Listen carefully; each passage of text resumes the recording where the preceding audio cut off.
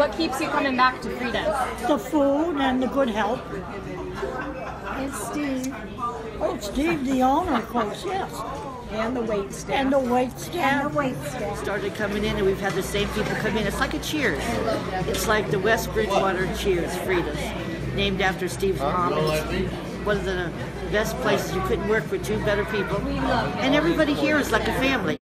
We've had a lot of laughs, a lot of And you know, the one thing is funny is people will leave for other jobs. They go to college, but then they always come back to work, to hostess or to boss or to waitress, or they just want to fill in. It feels like home.